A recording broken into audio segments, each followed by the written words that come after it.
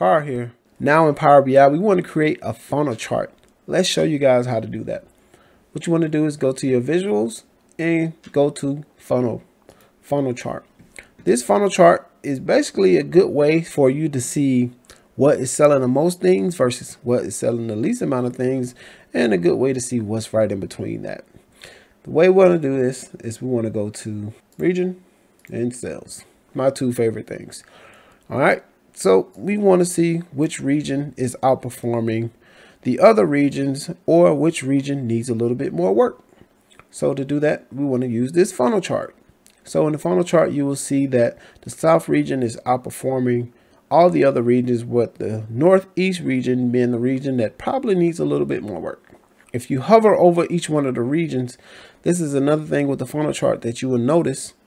The South region gives you the South region, it gives you the total sales, and then it gives you the percent of first, basically making this one the one that's in first place.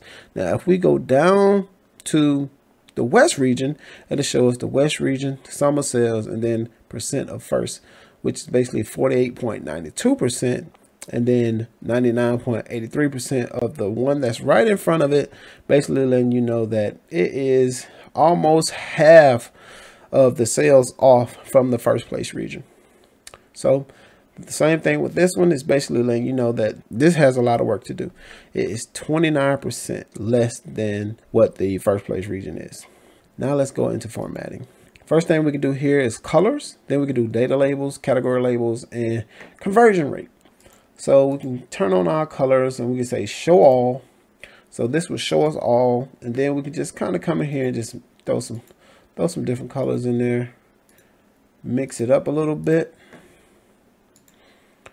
And then we can either have that on, or we can come here to data labels and we can turn off our data labels, or we can turn on our data labels. If we do the expand window, we can do the outside on the end, or we can do the inside in the center.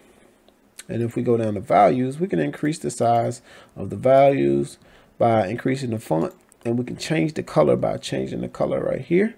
Or we can just change the color to white if you feel like aesthetically that is the better look for the font colors. We can also come here to category labels, and we can increase the size over there to the left side of our chart, and we can change this to black, or we can make this bold, and we can change all the font here.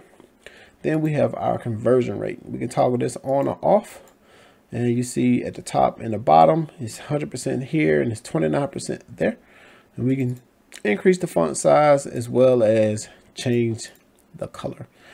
And that is how you create a funnel chart. So now you should know how to create a funnel chart in Power BI.